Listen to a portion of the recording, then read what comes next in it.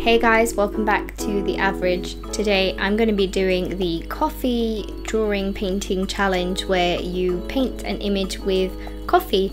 And obviously we all know, if you've been around on this channel for a while, that I love coffee, so I thought I'd give it a whirl. Pesto is also here with me. She was my disc buddy for this, so I thought I'd set up a little Pesto cam for you guys as well to see how much she liked the coffee challenge as well.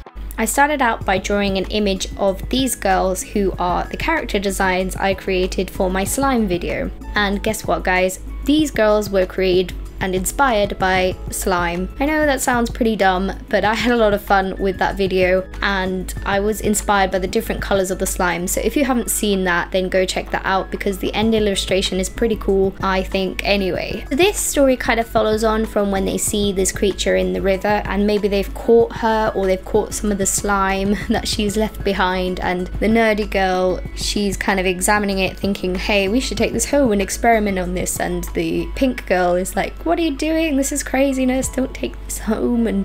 But she's also quite intrigued and they're sort of buddying up because originally in my head they're not really friends, but they become closer because of this. Whereas the other girl, she was playing her Switch, minding her own business when all this stuff went down. I don't know, they had a fight with the slime monster and they scared it off and now they have powers, but she got totally splashed by the river and stuff, so she's not too impressed by the whole situation. I think she probably blames the other girls a little bit and the fact that they're consumed by whatever is in the jar.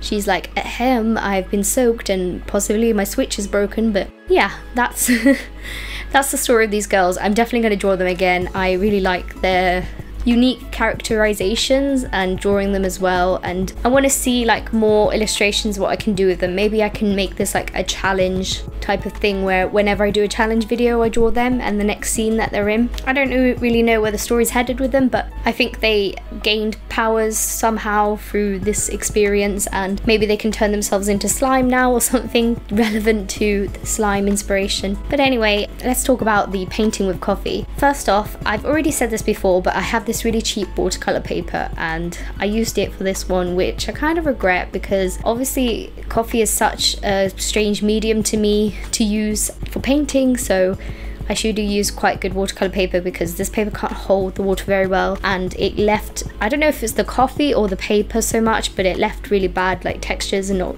not very smooth gradients and stuff. And I usually like texture in my paintings, but some of these were just a bit too rough. I think overall it gave quite a nice quality to it. I like the sepia tones to it, and I think it really works quite nicely with these characters in pencil. For a long time during this process I was like, this is not going well, like how does anybody paint with coffee and does it well?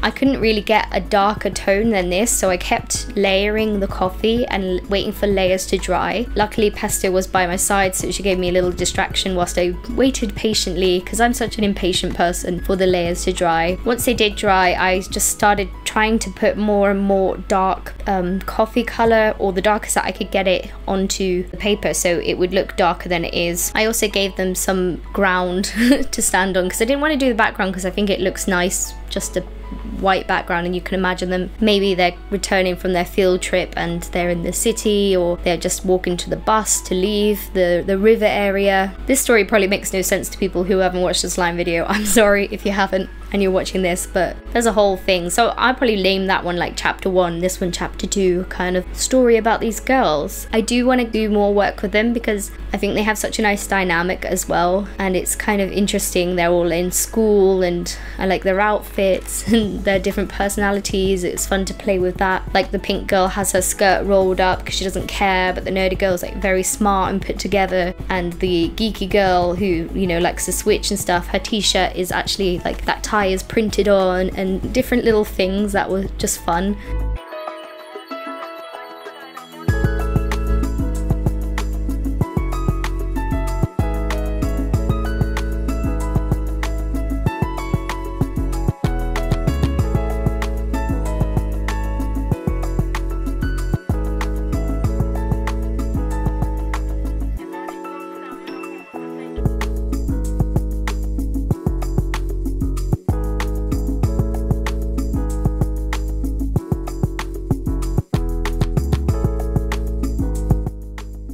I'm just going over this with a 4B pencil because I wanted to give the lines more definition, because as I went over with the coffee, the old pencil marks kind of smudged and faded. I know it's painting with coffee challenge, but considering I already used pencil, I didn't think this was such a big rule-breaking technique. So I just went over with the pencil just to give more definition to the characters and make them pop out. And overall, I really enjoyed this. Actually, I thought I wasn't going to. I kind of did it just because I wanted to try it, and I thought like, oh, there's no way I'm gonna get like good results. But I actually really like this illustration, and I really like the sepia tones of it.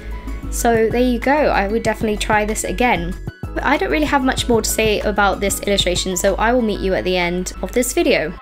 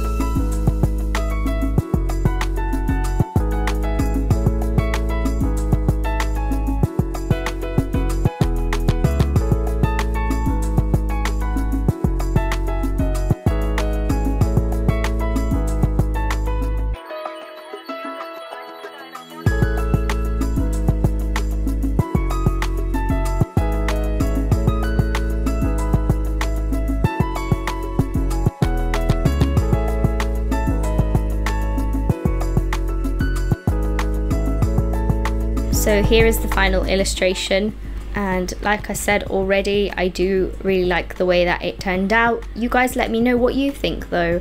Do you like the story of these girls, and would you like to see more of them? Please like and subscribe for more content, and I will see you next time, guys.